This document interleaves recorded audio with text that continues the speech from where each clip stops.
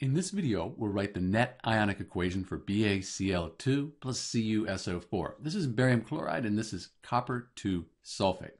The first thing we need to do is write the balanced molecular equation. So this is our molecular equation up here, and it looks like this equation, it's already balanced. So after we've balanced our molecular equation, we need to write the states for each of the compounds. So as we look at these, we're going to figure out whether they're going to break apart into their ions, if they'll be soluble. So chloride's very soluble, put an AQ after that. And then copper sulfate, let's look that up on a solubility table. So we could find copper on our table right here, and then the sulfate way over here. So if we follow this over and then up, we see copper sulfate, that's going to be soluble. So we're going to put an AQ. It's going to dissolve, split apart into its ions.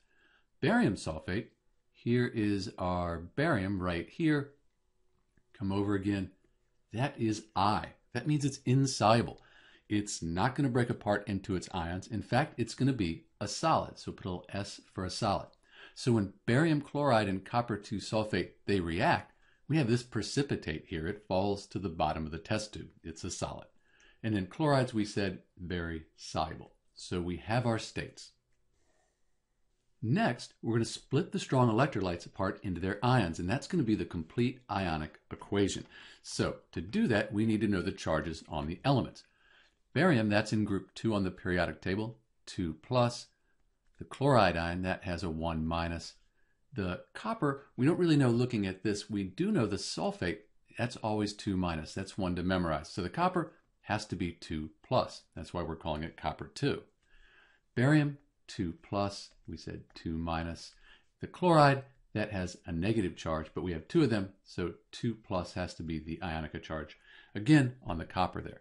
So we've got our charges. Now we can split them up into the strong electrolytes. That's going to give us the complete ionic equation. We have Ba2 plus, and I'm not going to write aqueous after each one. We'll do that at the end.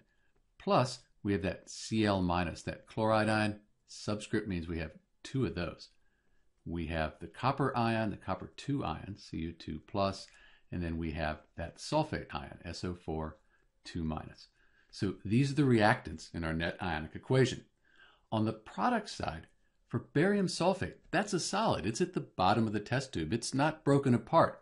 In net ionic equations, we don't break these solids up. So we're just going to write BaSO4. That's our barium sulfate. That would be a solid. Plus, we have the copper 2 ion, and then again we have 2 chloride ions, 2 Cl minus. So this is what we call the complete ionic equation, and now we can cross out spectator ions. They're on both sides of our complete ionic equation. So I see there's 2 Cl minus here, 2 chloride ions in the reactants, 2 chloride ions in the products. Let's cross those out. Copper 2 plus here, copper 2 plus here. Cross them out. But everything else, that's unique. And that gives us our net ionic equation. So let me clean this up and add the states in, and we'll have a nicely written net ionic equation for BaCl2 plus CuSO4. So this is the net ionic equation for BaCl2 plus CuSO4.